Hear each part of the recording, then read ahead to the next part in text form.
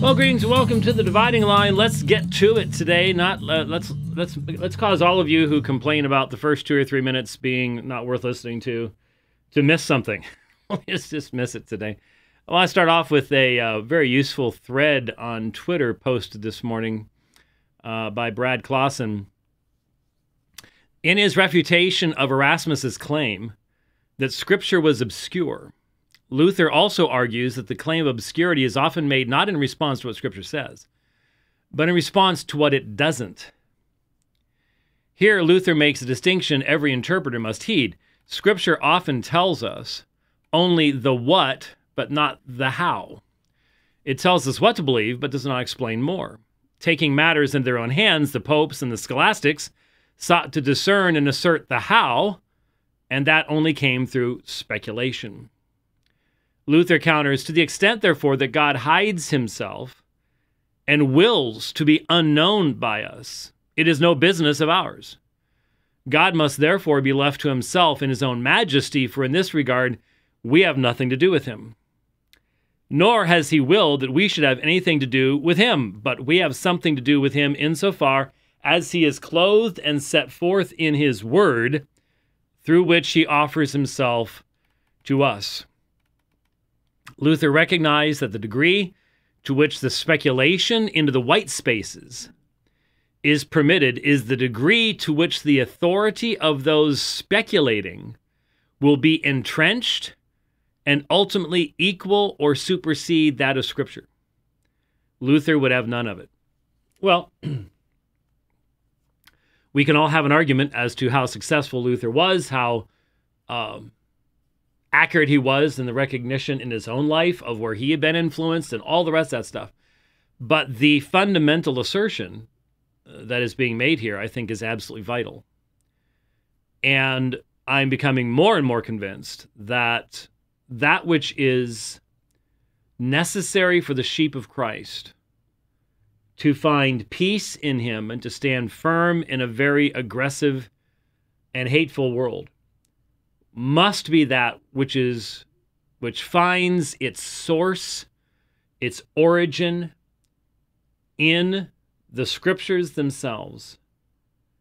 And insofar as we have obscured the teaching of Scripture with speculation outside of that which is found in its pages, we are not proving ourselves to be good servants of Christ in so doing. And again, none of us do it perfectly, but it should be our goal. And we literally are fighting a battle right now as to whether that should be our goal or not. That's, I think, rather important. Now, I saw an article just last night, and it's from Powerline, Safe from the Sign of the Cross. And it's speaking about, we're shifting topics here. It's speaking about the Public Spaces Protection Order in the United Kingdom. And we're starting to see similar types of things here in the United States as well. But there's this sign, and it marks off basically all of downtown in a particular city. This is Bournemouth, and it says the following activities are prohibited Monday to Friday between 7 a.m. and 7 p.m. Protesting, namely engaging in an act of approval or disapproval or attempted act of approval or disapproval with respect to issues relating to abortion services by any means. This includes, but is not limited to, graphic, verbal or written means, prayer or counseling. So from 7 a.m. to 7 p.m. in this zone,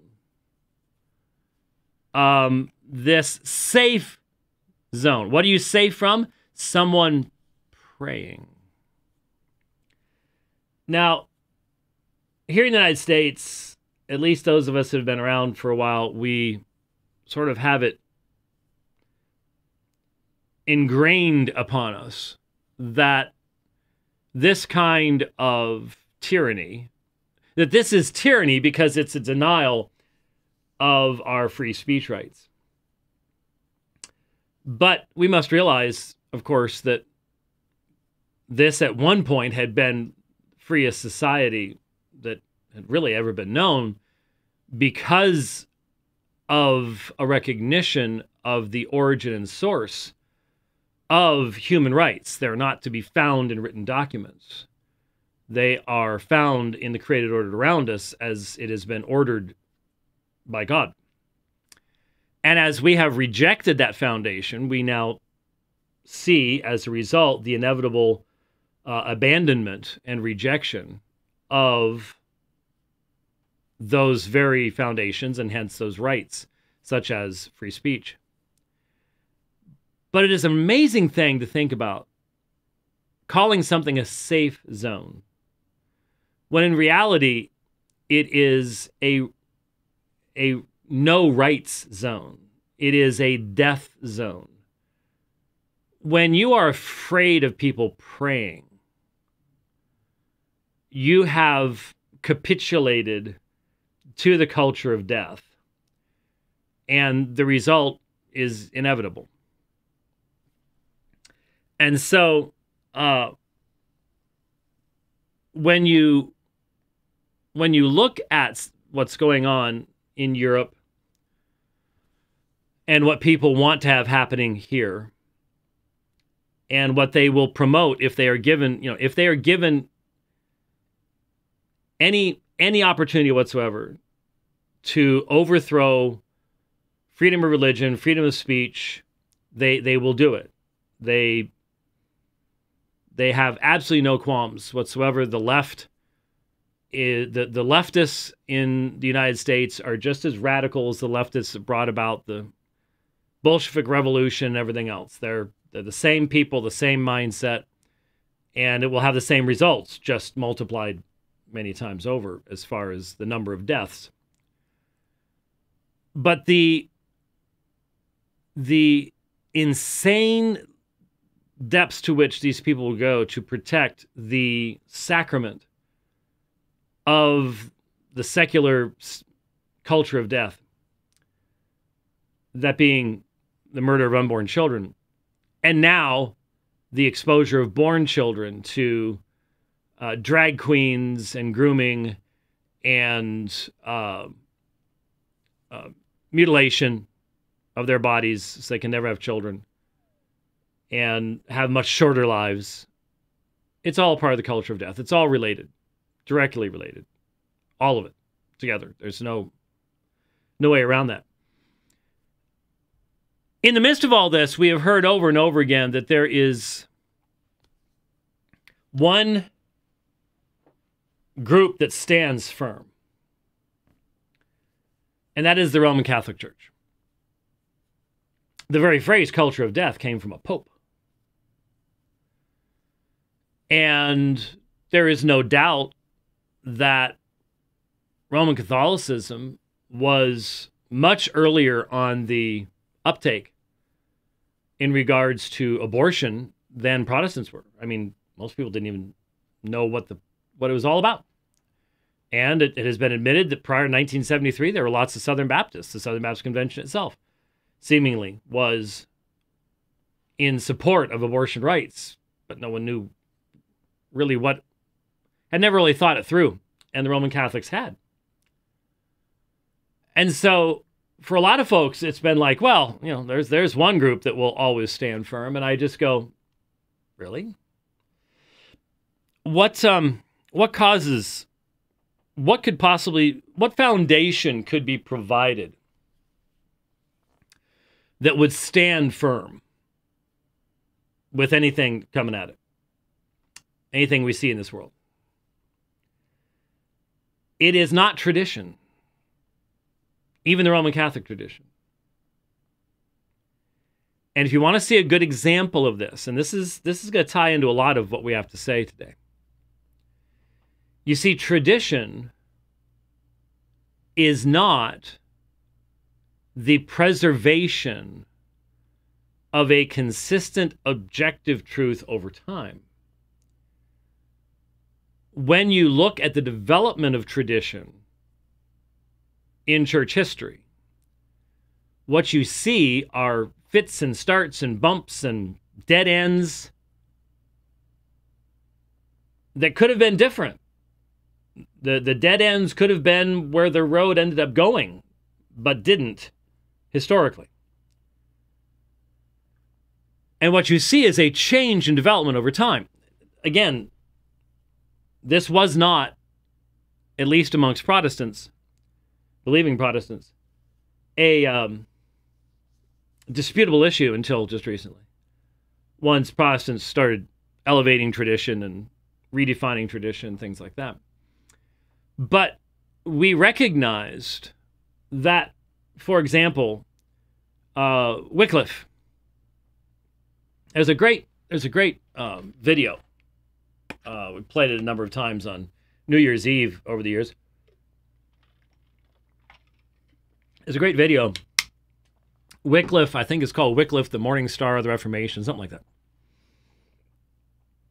And one of the scenes, or a couple of the scenes in the video, portrayed Wycliffe recognizing how the teaching of the church changed, and not all that long ago. He recognized that the doctrine of substantiation was a doctrine that had been unknown only a few hundred years before his own time. That was a very dangerous thing to recognize, but the development of tradition over time is well documented. And so what happens is you will get certain individuals, Augustine being sort of the prototypical example of this, but certain individuals who have a really outsized influence on the generations and centuries after them.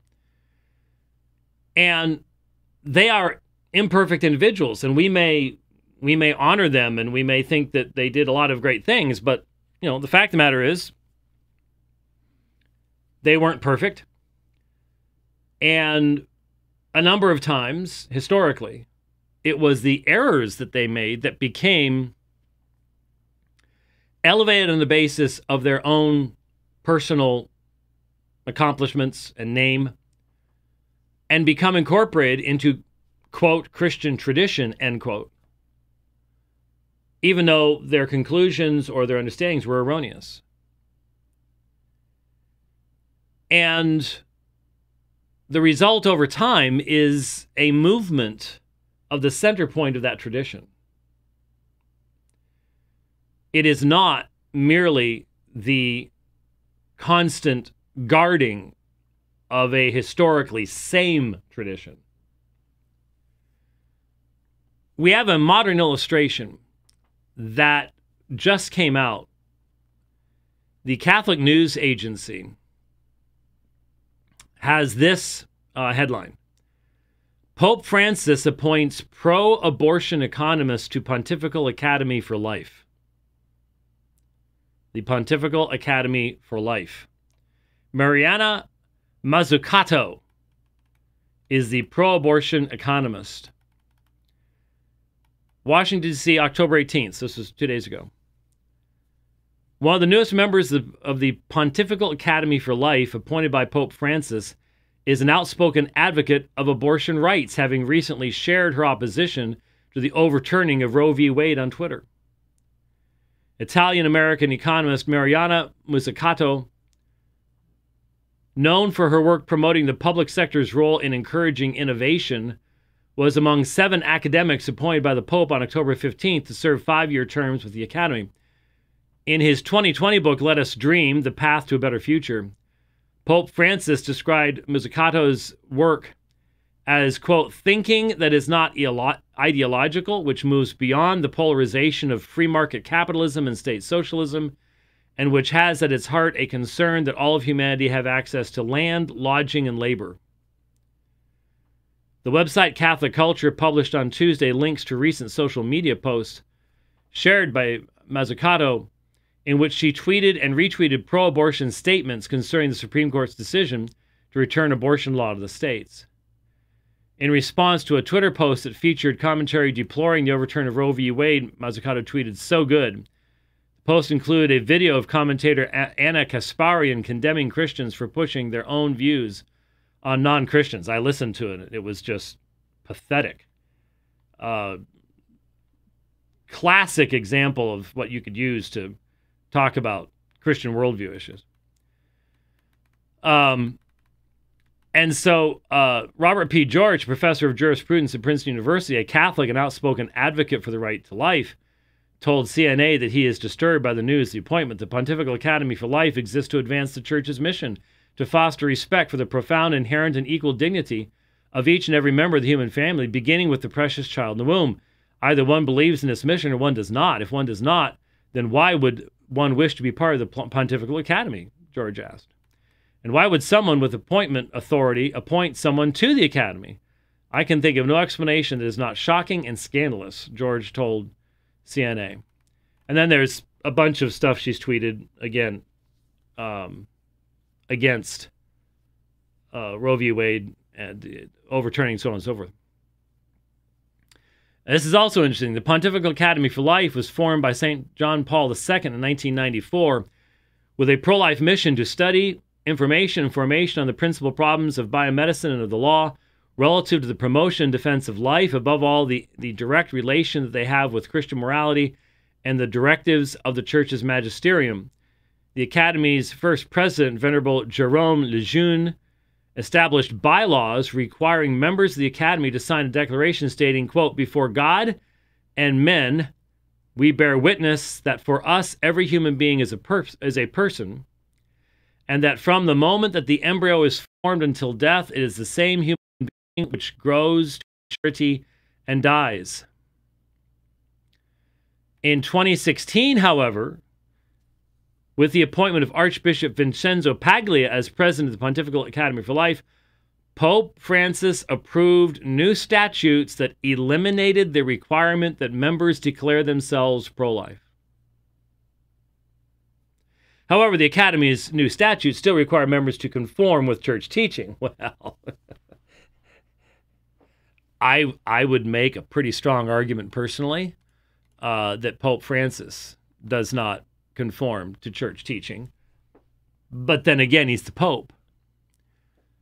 And there's your problem. Because as long as you have the idea that the Pope is the final arbiter of all these things, then the Pope gets to determine what church teaching is anyway. See, the Roman system has all these academies and, you know, the Pontifical Biblical Commission and all the rest of this kind of stuff that has tremendous weight and authority and impact over Roman Catholic institutions and things like that. And the Pope gets to assign people. And everybody knows that Francis has been elevating to the position of cardinal men who have his views of theology and the world, which are very leftist, socialist, liberation theology, way left of center stuff. And so, how many popes does it take to have a fundamental impact?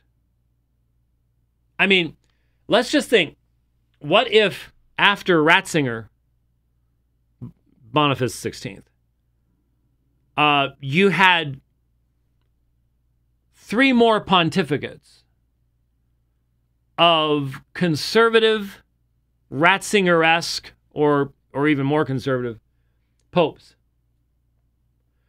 And then let's compare that with, let's say we have at least two more Francis-style popes, because there's a really good chance. I mean, he's filled the College of Cardinals with his own sycophants, his own mirror images.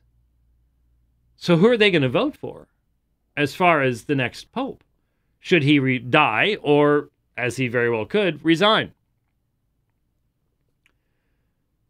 Go 3 popes down those 2 roads, And do you have the same body of teaching? No, you don't. You've now had years and years and years of diverging teaching and application of fundamental aspects of what Roman Catholicism would identify as the Christian faith. This is how tradition changes over time. And we are watching a situation where anybody with a scintilla of honesty knows that the current pope does not positively affirm and believe so much of what was affirmed and believed by popes 60 years ago, 70 years ago, 100 years ago. And so when someone says, well, Rome will always stand firm on issues of human sexuality, abortion, marriage, how do you know that? If Pope Francis knowingly, not out of ignorance, but knowingly can appoint to something called the Pontifical Institute for Life, whatever it was here, I'm looking for it, pro-life mission, knowingly put people on this, in this group that are not pro-life, that have supported sentiments of abortion rights and things like that. If that can happen now, then why can't it happen why can't the next pope, why can't the next pope push that even farther and push that even farther and push that even farther? And if you try to push back, and if you try to say, well, but that's wrong, how can that be? This is the very essence of my point. When you do not have an objective, sorry, the camera's shot off on me, and I sort of like to have the cameras running, be able to see what's going on out there. There we go. I figured that truck could not have been sitting at the corner quite as long as it had been. It was frozen in place. Sorry about that. A little distracting, but hey, we have a WEF mayor in Phoenix, and so we've become Los Angeles East. So you have to keep an eye on things. This is the problem when you do not have sola scriptura. Tradition develops over time, including within Roman Catholicism. And if you've just been sitting back going, well, you know, at least the Catholics will always be there to hold the line. Really? Really? You sure about that? I don't think that's the case. Okay. An article appeared yesterday in a website called Baptist Dogmatics. And when it was first sent to me, I made some inquiry as to who the author was and things like that.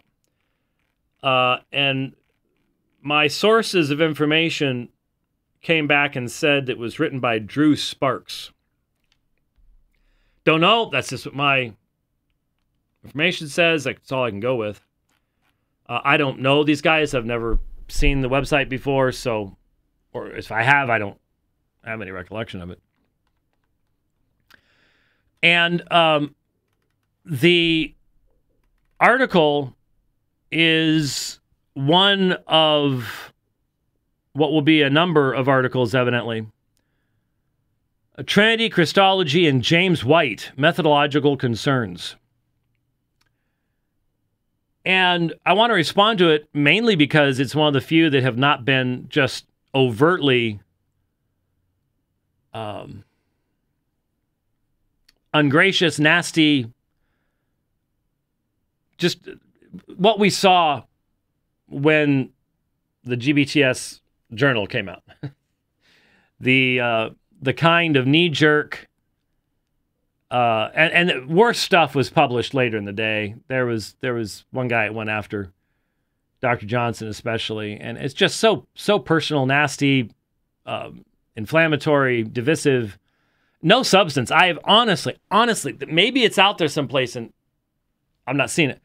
I've seen all sorts of people quoting portions of the articles. Some of my articles on Sola Scriptura, on Thomas Aquinas and Sola Scriptura, especially Jeff Moore's fine article on philosophy and Acts 17. Really, really well done.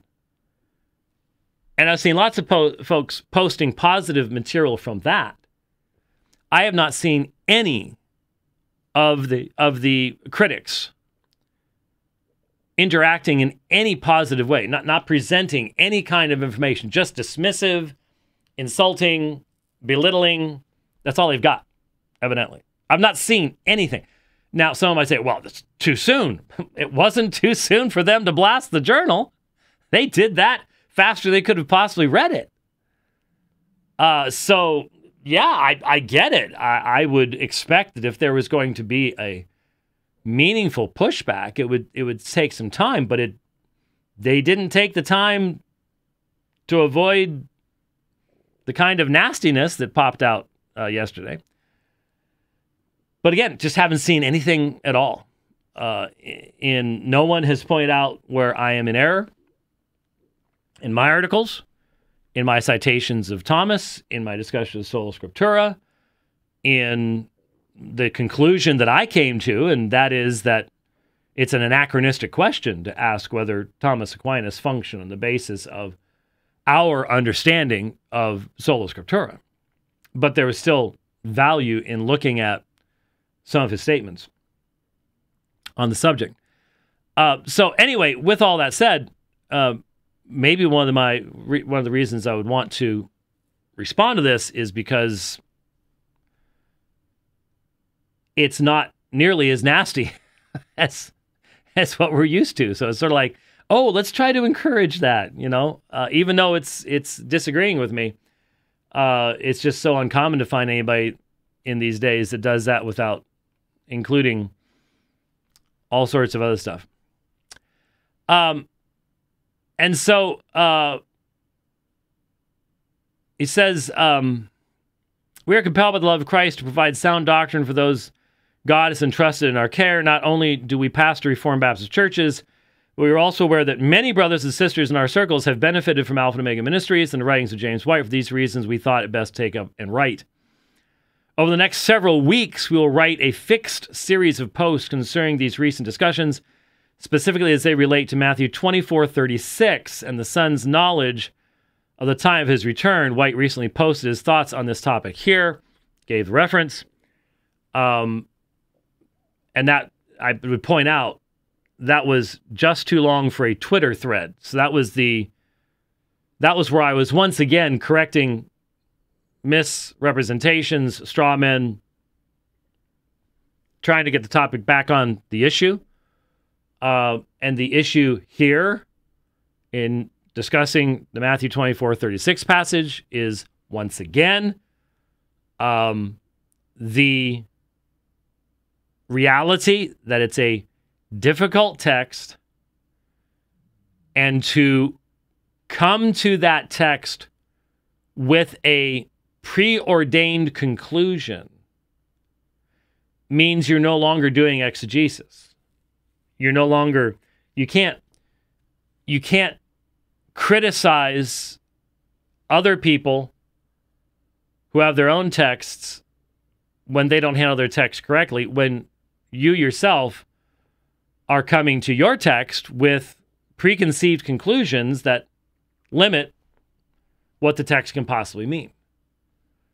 So it's the old consistency thing again. And that's what I was trying to point out in the article. We do not desire to engage in a never-ending discussion or ongoing polemics. Well, that's good. Rather, we wish to offer a presentation of 1, methodological, 2, exegetical, 3, theological, and 4, practical concerns that will benefit our congregations and edify the larger body of Christ, God willing. Our first concern, and the focus of this article, so this particular one, addresses methodology. The recent debate does not merely center around conclusions, but the way in which we arrive at our theological conclusions. Quite true. White seems to understand this when he writes, and wasn't just the brief little article, but I did, how long was 80, 90 minutes of the driving line last week as I was coming back on this very subject, this very issue, going rather in depth into it. The issue is the exegesis of a particular text of Scripture, Matthew 24:36, that is very difficult. This is me. Do we say its intended meaning, both as the author wrote it, as the original audiences read it, and as we read it today, is to be determined by 1... Now, let's stop for just a second. What am I saying? How do we determine the meaning of a difficult text? Now, it is not a part of my discussion here to talk about whether this is... I'm not going at the subject of inspiration, divine nature, Scripture. That's a given. Within this conversation, it's already a given that we're dealing with that which is theopneustos. And hence, as I have always taught, and in fact, the name, the dividing line, was originally in reference to those that believe that the Scriptures are sufficient to know what God's truth is and those that do not. That was the original dividing line. So, since the 1980s, that's been our focus. And so, the issue is, how do you determine the meaning of a text in Scripture? How do you come to know what divine Scripture, that is God-breathed, what it's actually saying? That's what I'm addressing here. And so, is it to be determined by its immediate context, its context in Matthew, and the context in the New Testament and in the Bible, first and foremost? Or 2, to be simply categorized according to a theological paradigm that would have been unknown to the author and the original audience? So there's a specific context here. And that is, do you start with an honest analysis and appraisal of the immediate context, which I did, I think, while driving, where we talked about the verse before and the verse after. And now I'm thinking about it, I think I did in the article too. So immediate context, that's always the first thing you deal with. Then the context in Matthew. So the use of the term son, huios, especially when the term son is used in parallel or in the immediate context of the use of the term father, pater, or maybe even pneuma, spirit. When the Son is speaking of the Son or as the Son in reference to the Father in Matthew, that is a vitally important category for any kind of meaningful interpretation of what is found in Matthew 24:36. Now that is in, so anyone who's familiar with the study of hermeneutics knows that what I'm saying is close context, book context, authorial context, context of New Testament, Bible, first and foremost, not only, but first and foremost, primary, foundational, principia. If everybody's into Latin these days, so okay, I can do Latin too. I just normally don't because it doesn't help anybody, but everybody's doing it today. So the principia, the principle, foundational, first element in doing what? in understanding the content of divine revelation. What has been communicated to us by God in divine scripture. That is a different approach to the other approach, which I'm contrasting that to be simply categorized according to a theological paradigm that would have been unknown to the author and the original audience. So, I have seen that being done. I have seen people online doing this and assuming that Matthew is functioning with a post-Nicene dogmatic framework. Now, someone might argue, well, look, if Nicaea is true to biblical categories, then that is what Matthew had. The questions being addressed by Nicaea are being asked within the context of the broader Greek culture of the early 4th century, and within the context of the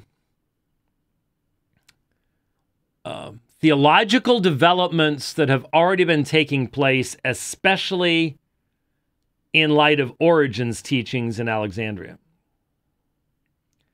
So there's already a different context than you would have in 1st century Israel in the Gospel of Matthew. And so if you're going to say they're the same context, that's going to be very, I think, easily challenged by people outside the faith, which, again, unfortunately, most theologians don't concern themselves with that. They don't concern themselves with the coherence of what they're saying outside of the narrow confines of the Christian academy.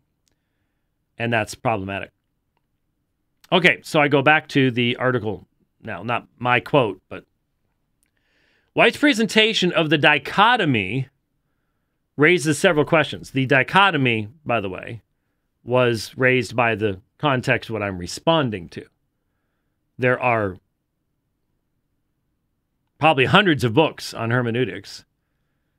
And once you leave conservative Christianity, and once you leave the context of inspiration, there are dozens and dozens of theories and methodologies that you will be exposed to in higher education, all of which I think leave you with a befuddled variety of conclusions as well. But I was dealing with a specific context here. The White's presentation of the dichotomy raises several questions. The first and most pressing is, who is the author?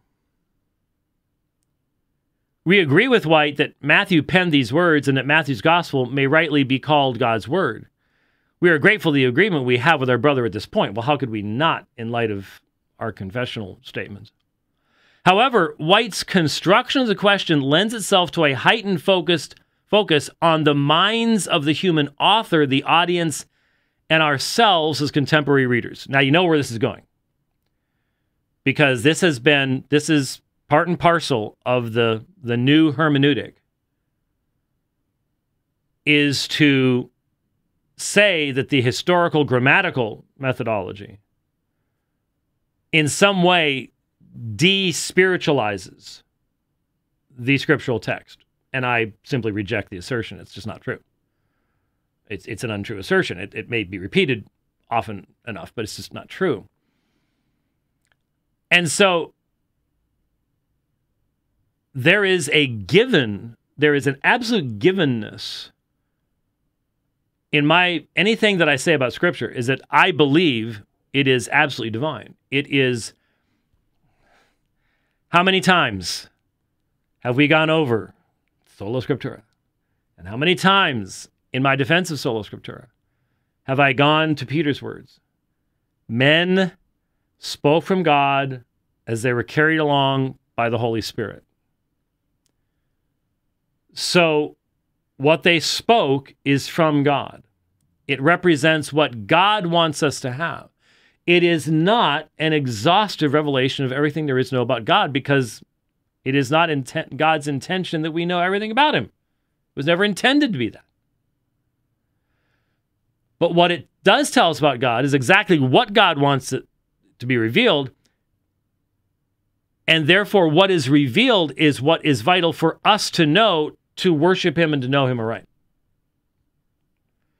So that's never a given. I'm sorry, that's never in dispute. It is always a given. If I'm talking, if I'm presenting something, the foundational assumption is we're talking about divine scripture. We're talking about something that has God as author. Men spoke from God, but it's men who spoke as they were carried along by the Holy Spirit.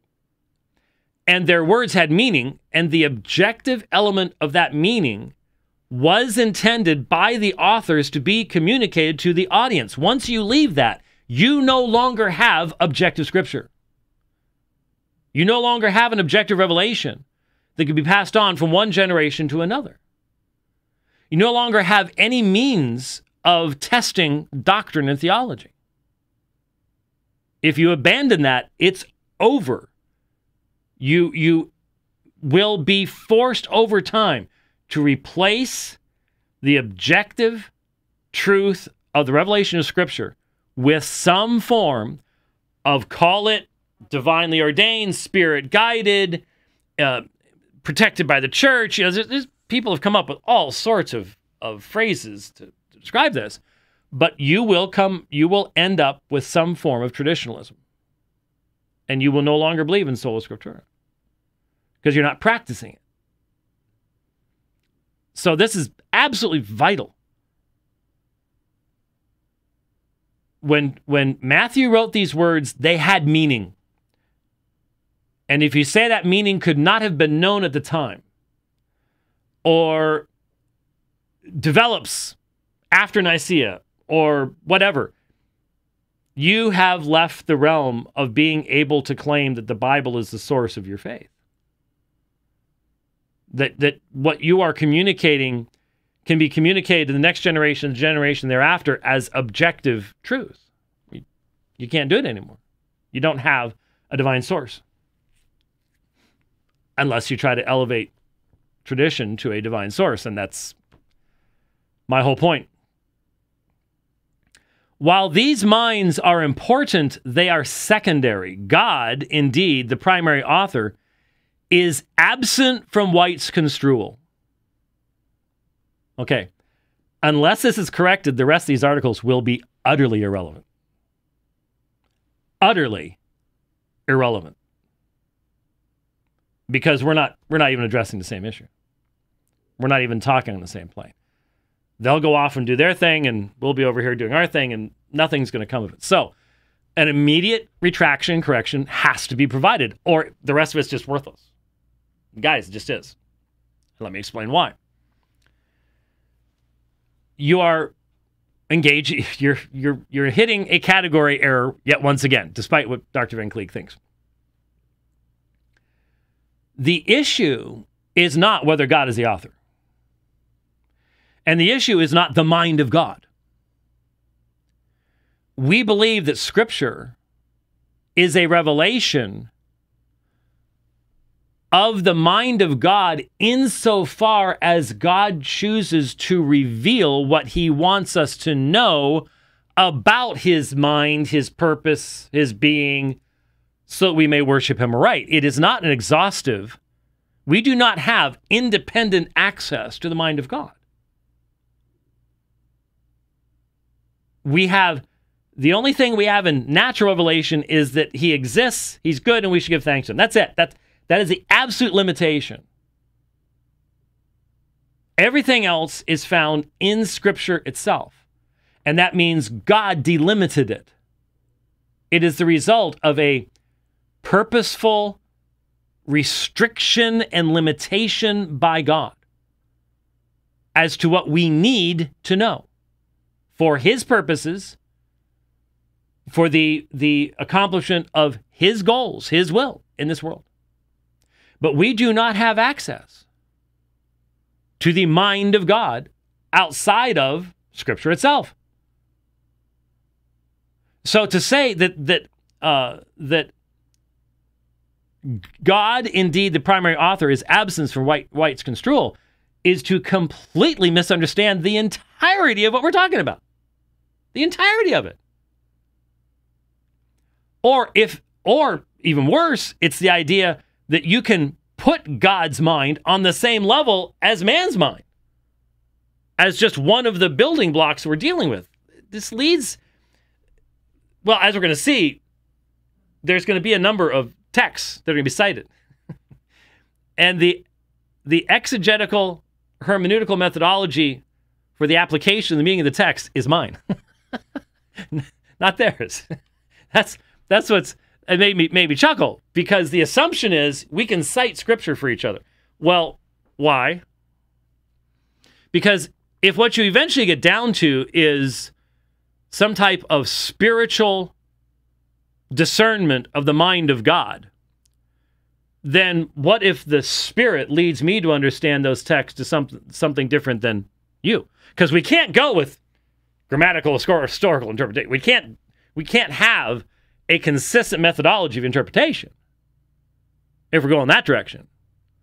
So why cite texts of Scripture, assuming that they would restrict me, that their authority would have something to do with me?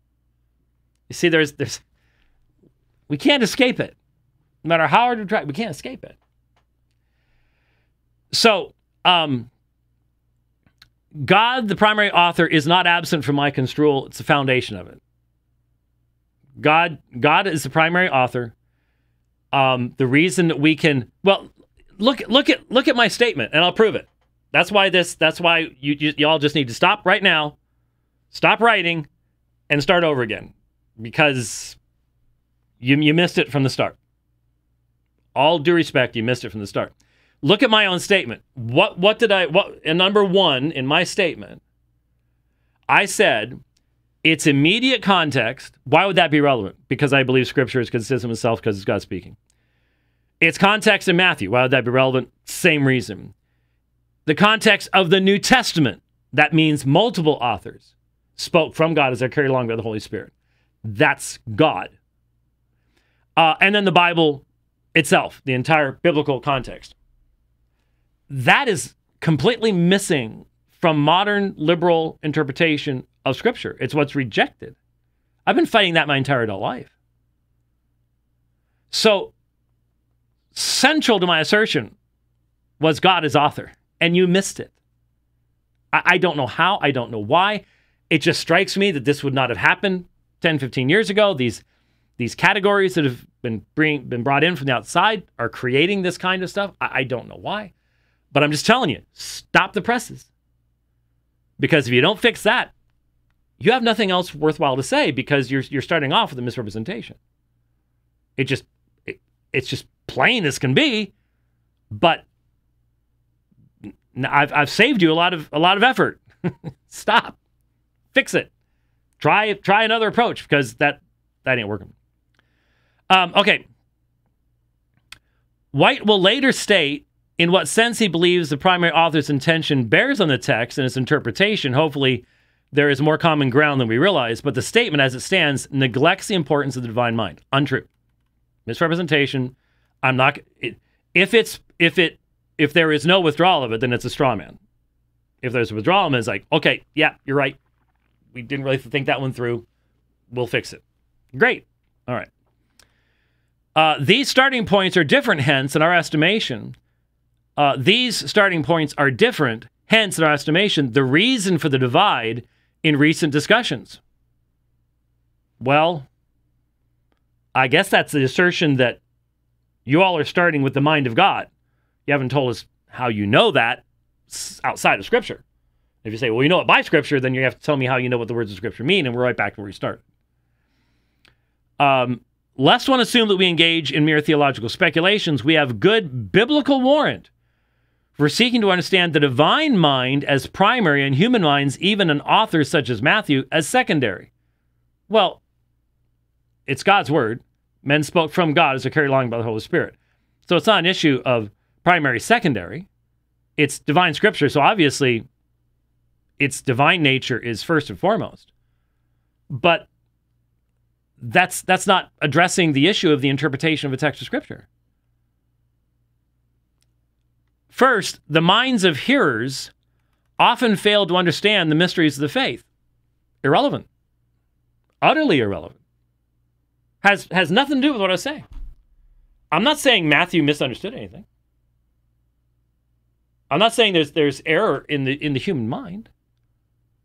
I'm saying men spoke from God as they are carried along by the Holy Spirit, and therefore there's an objective meaning that was expressed by Matthew to his audience that continues to be relevant to us today, and that if we don't start there, then we are no longer dealing with Scripture. That's my statement. That's where I stand.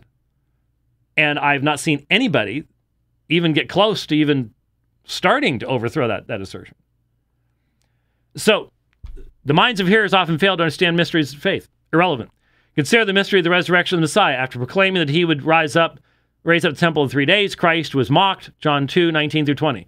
The temple that was to be destroyed was built over 46 years. The scoffers exclaimed. They failed to understand that Jesus was speaking the temple of his body.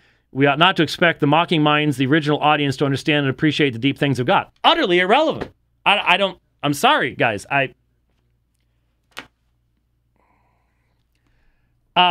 There's just a real level of confusion here.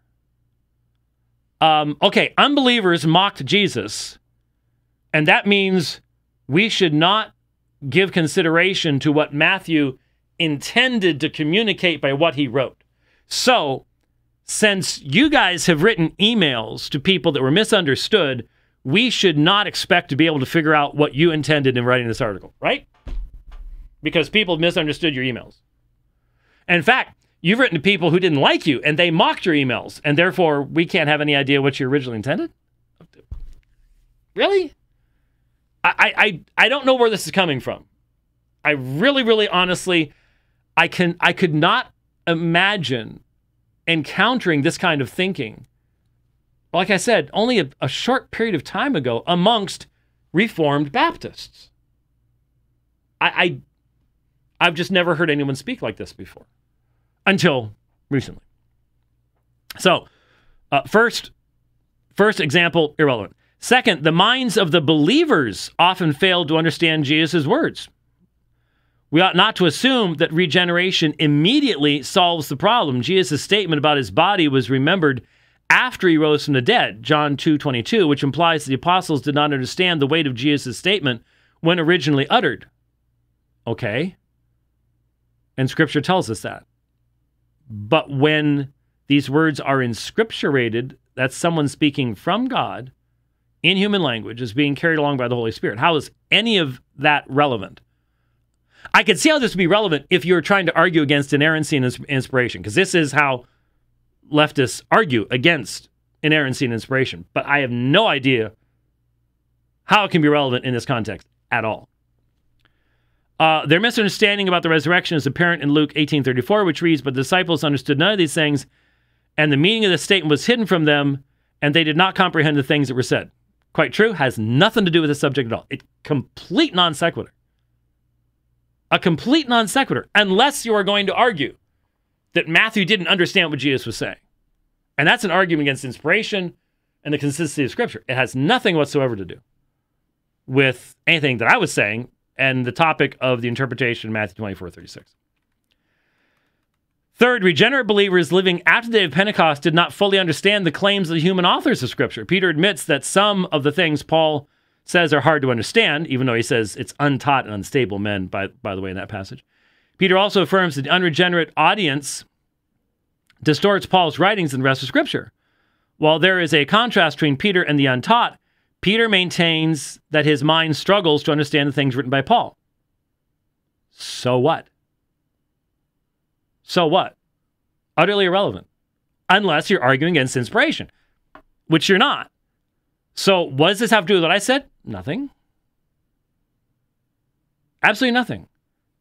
Unless you're just arguing that looking at Matthew's intention could be wrong, and therefore we need to have the mind of God. I'm sorry. Don't see how it's even slightly relevant.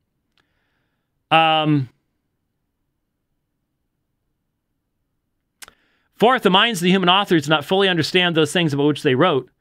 Peter indicates that prophets made careful searches and inquiries as they sought to know the one of whom the Spirit testified. That was because the revelation hadn't been made yet. Did the Spirit know? Yes. Did the prophets know? No. No question about that. Has nothing to do with the point.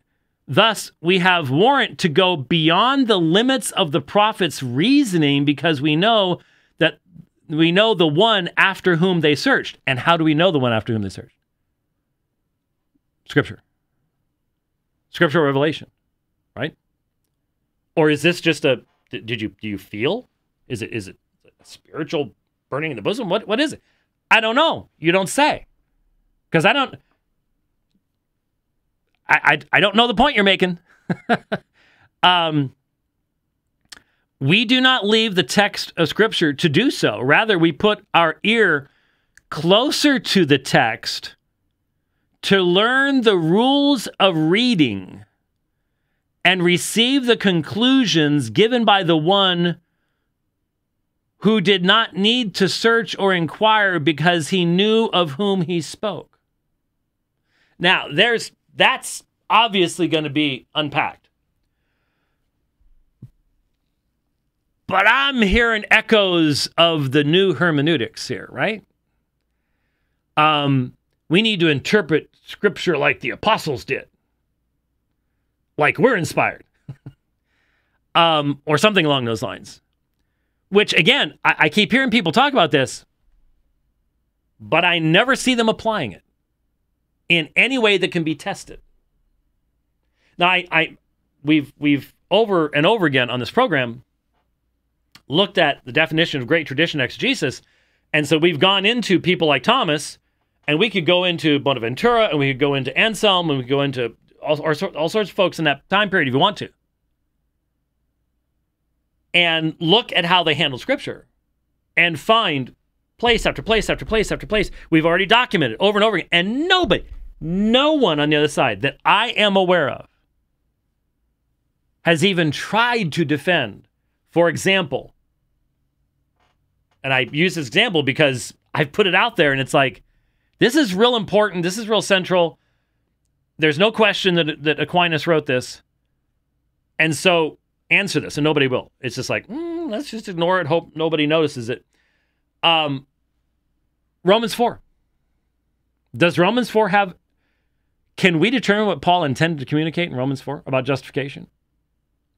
Or do we need to put our ear closer to the text? What does that mean? What is that? We need to know objectively what that means.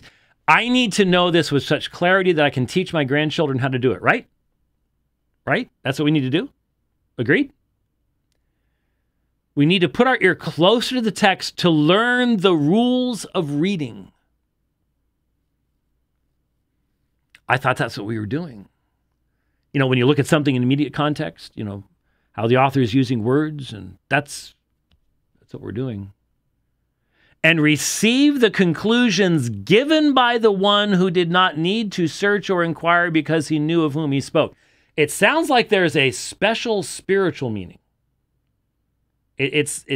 I'm wondering if Origen has snuck into the back door of the Southern California Reformed Baptist Pastors Conference. Because we know historically how that worked. The literal surface meaning that anyone can determine is the least important. Then there's the moral and ethical meaning. And then there's the spiritual meaning. And only the truly spiritual understand the spiritual meaning. And that was the death of the Old Testament as a meaningful source of objective revelation until the Reformation itself. I hope that's not where this is going.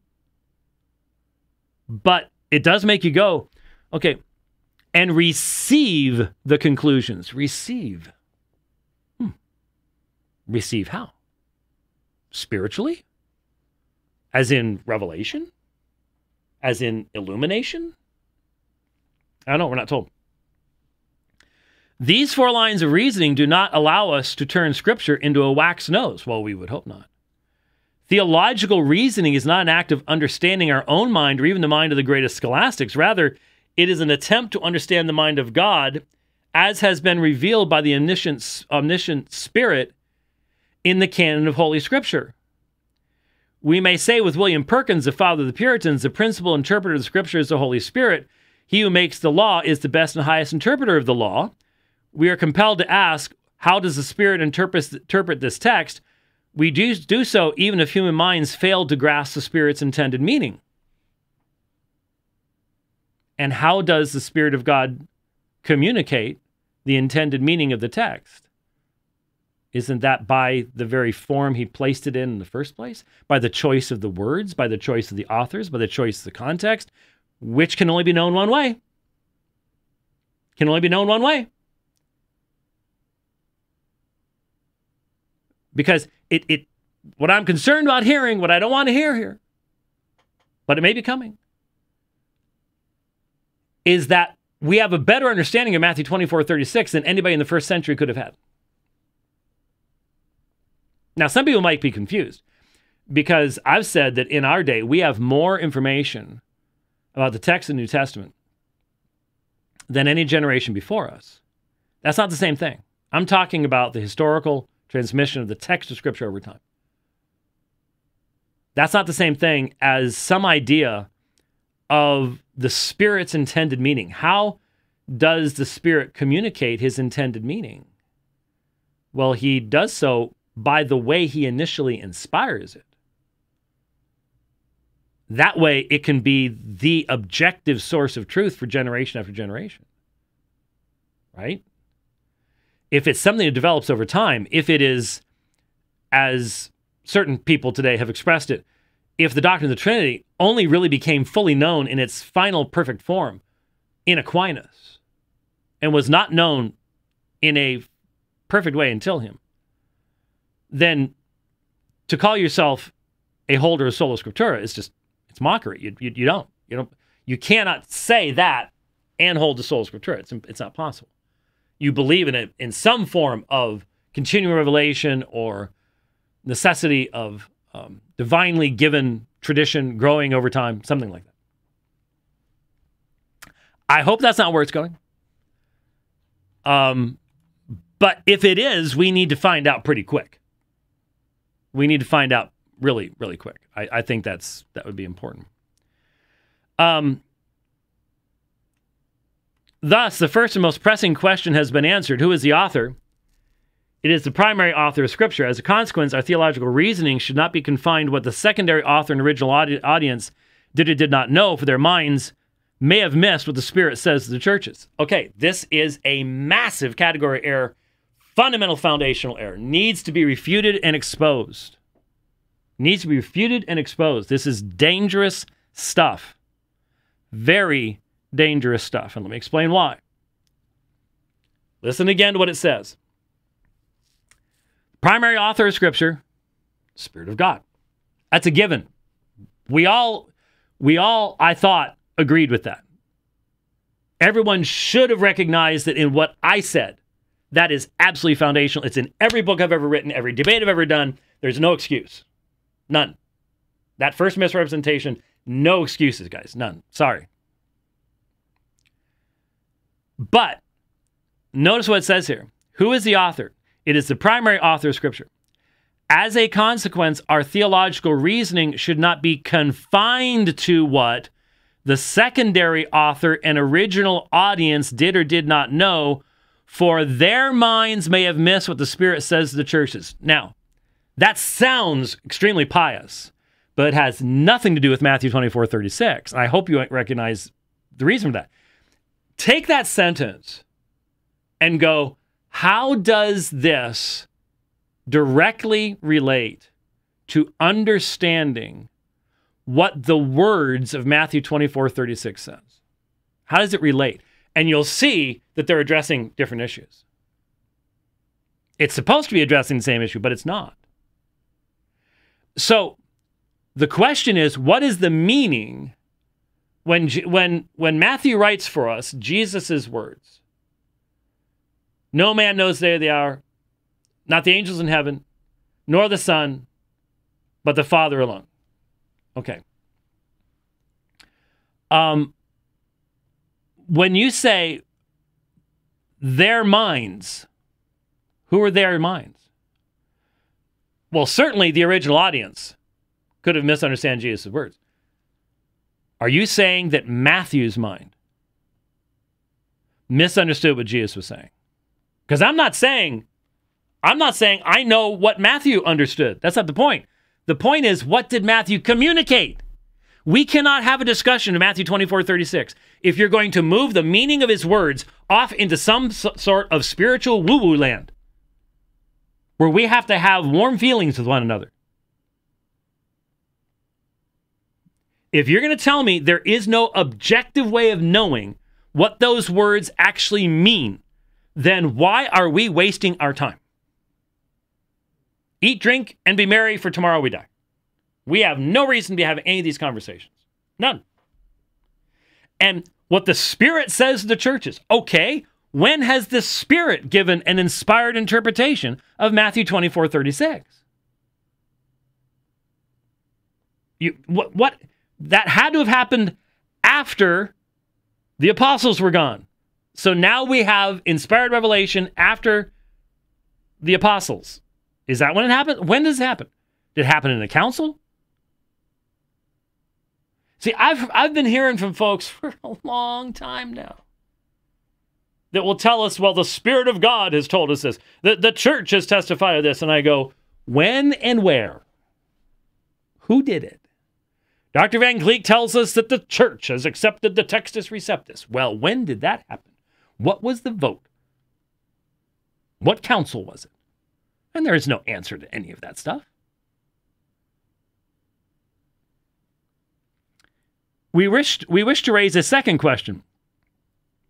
Is it possible that Matthew understood partitive exegesis? We have not been given reason to believe otherwise. Well, what's partitive exegesis? Well, as it's being used here, the idea of assigning a statement by the incarnate Christ to either the human or the divine nature. Partitive. Recognizing who Jesus is. And so partitive exegesis. Well, how do we know Matthew didn't understand that? The issue is, the point is, when Matthew says son, that's the son speaking. If you are going to say, and many people have, and I said in the article, I've said over and over again, lots and lots of people have come to the conclusion that this somehow is to be ascribed only to the human nature of Christ. Okay? Because the Council of Chalcedon says it, and I say, stop. The truthfulness of what the Council of Chalcedon said is based upon its consistency with Scripture, not the other way around. The Council of Chalcedon cannot function as your lens to read Scripture. And if you're doing that, just give up on sola scriptura. Just be honest. Just be honest. Step out and say, we were wrong about that sola scriptura stuff. And you know what? The Roman Catholics and the Eastern Orthodox, they're watching this, and they know. They are seeing it. I'm seeing the comments. They know you are on their side. They see it. You may not see it. I have sources you don't. They're just like, oh, ho, ho, look at that. And they know who's being consistent and who isn't. They know. They see it. So, what the Spirit says to the churches. Okay. Partitive exegesis. Can you defend? You said, we have not been given reasons to believe otherwise. That's not a proper statement. If you're going to say this is what Matthew is doing, then you need to prove it. That means you need to go into Matthew's utilization, Matthew's language. That's why I looked at the immediate context. Remember? We talked about what's before and after. And that's not what you'd be led to by the before and after. And I know, and again, with all due respect, you guys don't take this stuff out to the people who would be pushing against you, who have other beliefs. And when you have to take it out there, which is what I do, that's why I have the concerns a lot of other people don't. A lot of other people don't. It's because of what I do. When White asserts that we operate with a theological paradigm that would have been unknown to the author in the original audience, he operates under the assumption that Matthew neither understood nor held departive exegesis. We contend that White's line of reasoning begs the question at this point. No, you're begging the question. You're going the exact opposite direction. If you're going to say that Matthew understands departive exegesis, prove it. Because if I'm going to go into a debate with someone and make that statement, then I need to prove it. And here again is our situation. You don't take it into those places. So you can just make assumptions and run with it. I can't.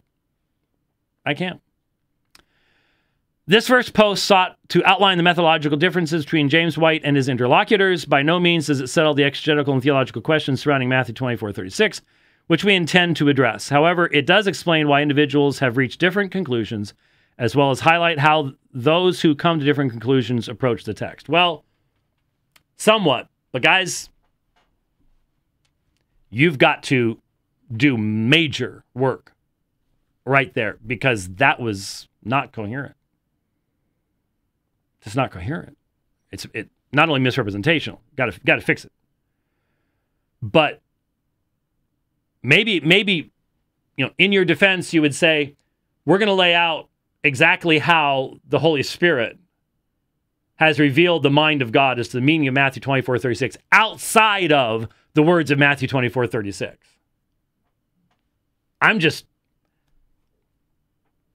I just don't necessarily want to see that, because I know the only way to go to get there. And it is a fundamental abandonment of sola scriptura.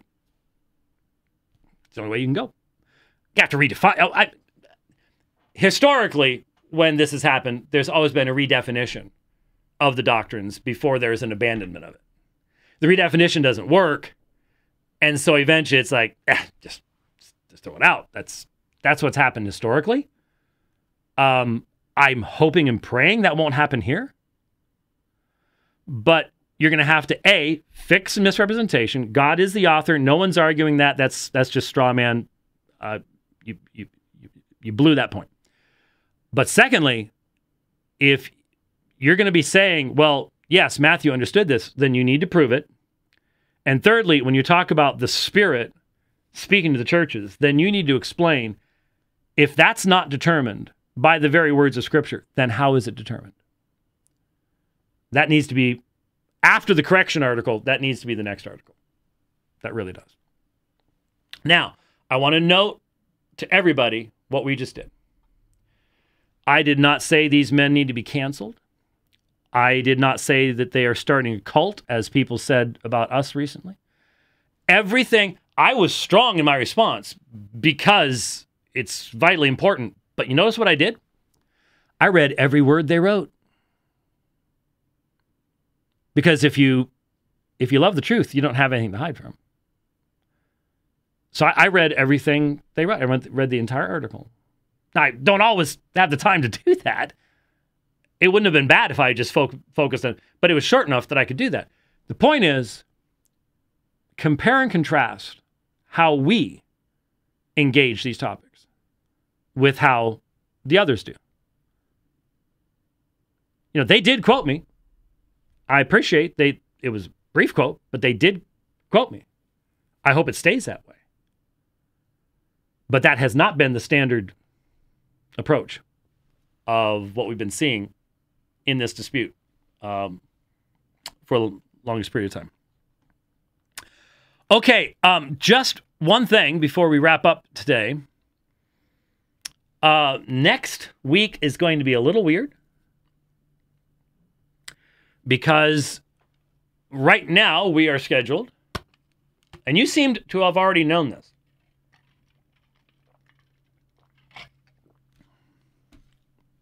Yeah. Yes, I was already making plans within plans, had that discussion with a young man yesterday, and then he So what we're talking Christine and okay, next week, I can't hear that. Next week, on Friday at 1:30 our time, which would be 4:30 Eastern Right, but it's not going to be a live show. We can't do a live show. We have to record it. Really? Yeah, that's what we did at G3. We were not live. You're not that good? Well, I don't expect the internet over there to be that good. If it is, I can make it happen, but I don't expect it to be. we were but this is a hotel. Yes, well, that was a big old honkin'. Yes, we've been in hotels before, and they like to clamp down on the internet streaming. So Well, we will take a look. So it may not be live. So, anyway, ReformCon's next week, Thursday, Friday, Saturday of next week, and Joe Boot's going to be there, and I'm going to be there, and we're going to be doing our thing, and so we're going to try to do a Dividing Line live from ReformCon with a live studio audience, and I guess it wouldn't be a studio audience, would it? But conference audience or whatever. And so that would be on Friday. So I don't know what that's going to mean. I don't even know what my schedule is as to when I'm speaking. I'm speaking on Where Have All the Pre-Suppers Gone? So all these people who 3 years ago called themselves presuppositionalists, and now that they've discovered classical theism, whatever that is from their perspective, they've jumped ship. And so we're going to be talking about what has caused that and what that tells us about what they initially believed, and provide a defense from Romans 1 and other texts in regards to a presuppositional methodology. But that may have some impact on the scheduling of the whole week, is basically all I was trying to get to at that point. So we will see how that all works out, and we will go from there. So thank you for listening to the program today. I hope it was challenging and helpful, wide variety of subjects as well. We'll see you next time on The Dividing Line. God bless.